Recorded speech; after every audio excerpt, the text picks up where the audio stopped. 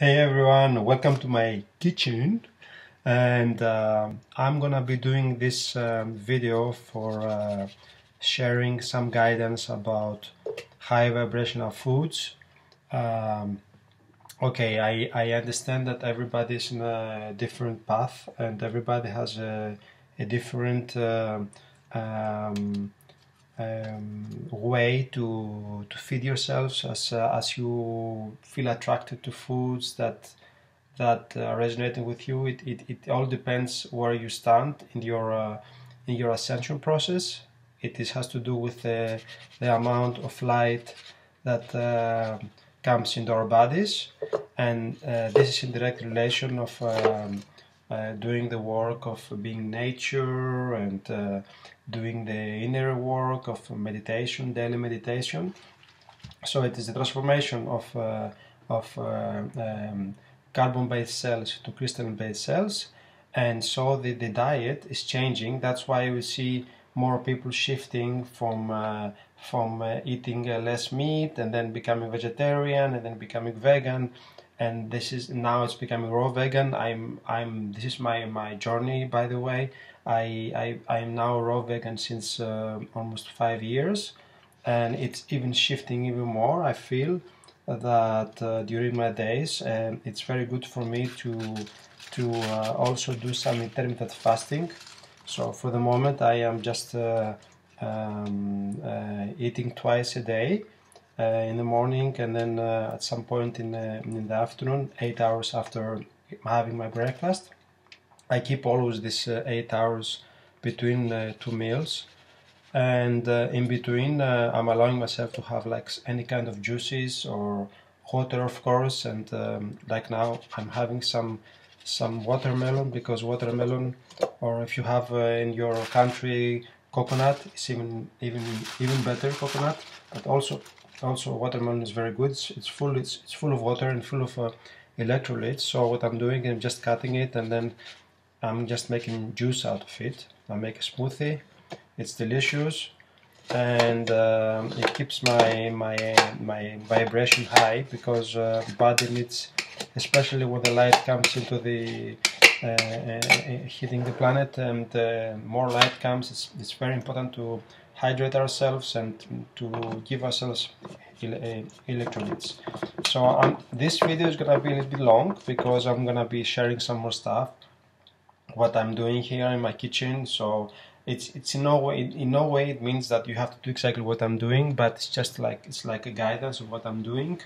And you may try maybe to have like a raw vegan diet for a few days, or maybe try to have like at least one day of fasting only with water, because it allows the DNA to restart again, so as a reset mechanism.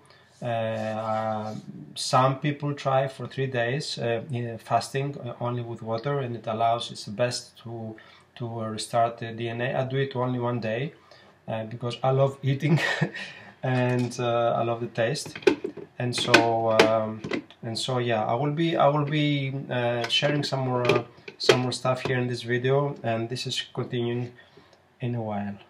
Hey everyone, so now it's almost lunchtime for me. It's about 8 hours after I had my breakfast. So today I'm gonna be having, I made some sprouted rice. So you can sprout rice. If you have this medium rice, brown rice, you can sprout it. You cannot sprout all rices, but this one you can. And then I prepared like a nice, I put all in a smoothie, and I make like a courgette, paprika, some tomatoes, some onion, and I spice it up and then put it all together here in the bowl, as you can see. And contrary to the beliefs that we raw vegans, we eat just carrots, it's not true. We can also warm it up. So I always put this in a, if I want to have it a little bit warm, I'll put this in a bain-marie like this, and then put inside. And then because I don't have here a Thermomix, because Thermomix is like a special smoothie shaker that you can also program the temperature. Raw vegan foods you can eat below 47 degrees, because under 47 degrees, there is no minerals, no vitamins lost. So you keep everything. You can have a little bit warm, and at the same time you can keep the vibrations high. And so what's the benefit of all this I'm sharing with you now here? It's all about knowing that when you are eating foods that are raw, your energy is not depleted, because you don't need so much energy to digest these foods. When they are cooked, your stomach is working much more, then it's much more energy being there, and then with the energies coming through, it can drain your energy. So it's better to save as much as possible energy for your body to work for changing, for making the transformation of your cells to crystalline cells, from caramels to crystalline cells, and doing that. And so one thing to share with you also is about sprouting. Sprouting is very good, because if you don't have even any way to grow food in the garden, you can always take here I have some lentils, yeah. So you just put some water you put them in the water for about 1 day, and then you dry it, and you put it in the darkness like this. You keep a little bit of water, but almost dry. You cover it. I do it like this with plates, but there is many other tools. If you go on Google it, you can find a lot of other ways to do it. I'm just sharing here the most easiest, simple way, because I don't have always the tools. I'm traveling a lot, and then sometimes I'm into places that I don't have all the tools with me. So this can serve also those of you who don't have all the machinery to work with raw vegan foods. You can do it. Also, another thing, yesterday I made like pancakes. This is like a pancake I make. It's a pancake made out of sunflower seeds and pumpkin seeds. So I put everything in the water before, and then this with the water, it gets a little bit soft. Then I put again in the smoothie shaker, and then it becomes like a kind of wet paste, and then I can shape it, and then I put it here, and then I put it in the oven again under 47 degrees, a big warm ventilator inside, not cooking it, just warming it up, and then I let it there for a few hours, and then it dries, and then you can also eat it. So there is many ways you can discover. If you look on raw vegan foods and high vibrational foods, if you Google it, you will find also a lot of information. I'm just sharing with you a little bit what I am doing, how I'm feeding myself for the moment, and how I keep my vibrations high all day long. The food is very important. The food is very, very important for keeping the vibrations high, because it's what we need in our bodies, and the more you keep the vitamins, then the less work it has to do, and the more you rejuvenate, and it's a nice way to keep yourself in the good energy, in high energy. If I have some more things. So one last thing I want to share with you is that I always bless my food. So it is a very nice practice to have before eating, to always use energy coming out of your hands, blessing your food.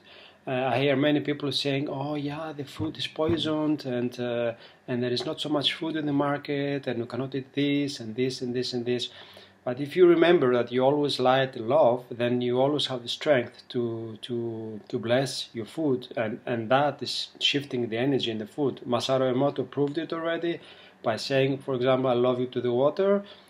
Just saying "I love you, I love you, I love you," you change the frequency, you change the molecules of the water, the molecule structure, and then it has been proven with science. So this is definitely something to keep always high vibrations in everything we do, and including our foods. I'm always blessing my foods when I'm preparing them, when I'm eating them, always say thank you.